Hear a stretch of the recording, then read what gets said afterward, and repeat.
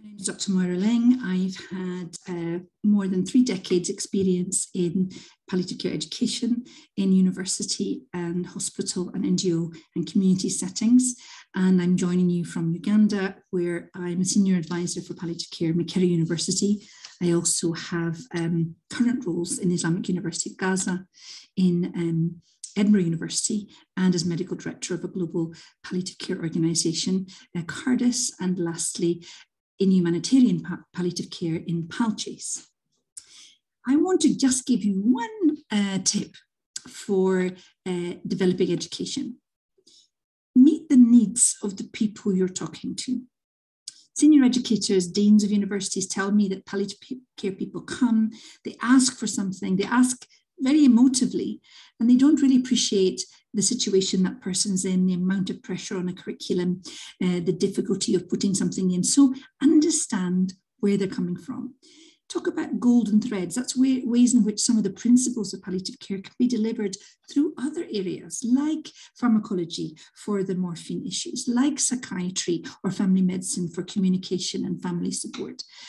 You can even review curriculums and take that out, see where are the competencies for palliative care happening and where can we strengthen them, rather than saying it always has to happen in a separate course. So a kind of vertical and horizontal way of looking at education, and this golden thread or circular way of looking at education. The Dean of the Medical School in Rwanda said to me, please give me something that can help the deans of my faculty who know how to implement curriculums understand palliative care. So we developed a curriculum toolkit, and that was answering the needs that he gave. Yep.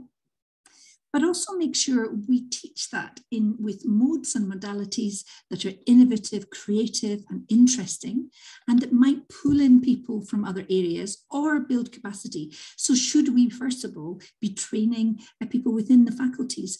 Should we, I saw in Uganda, for example, they trained nurse tutors.